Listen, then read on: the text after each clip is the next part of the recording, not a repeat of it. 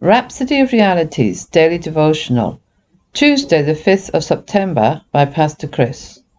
The topic, Keep Satan in Check. Our first verse.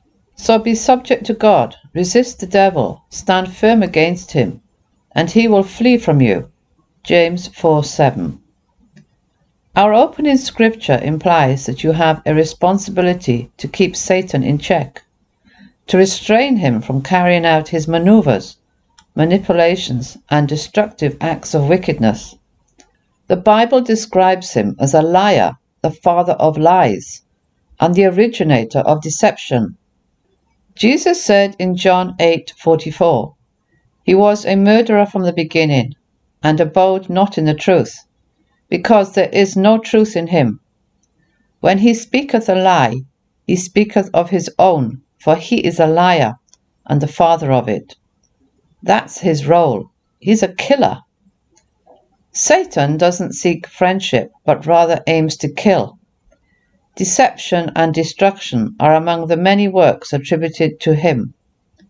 He is referred to as the evil one and the wicked one, meaning that all his works are evil. These descriptions clearly demonstrate we can't give him a chance.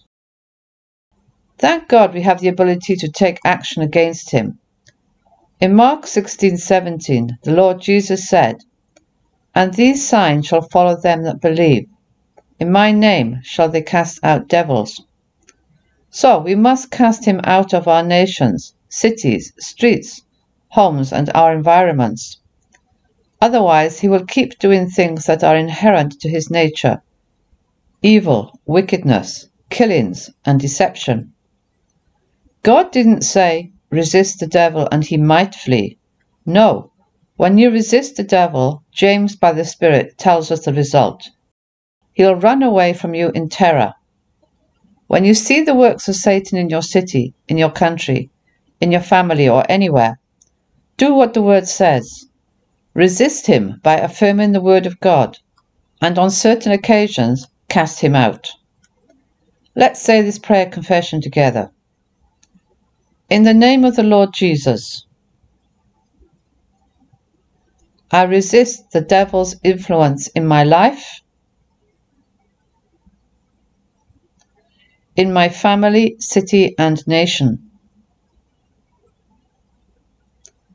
Through the Word and by the Spirit, I discern and identify the works of the devil and stop him in his tracks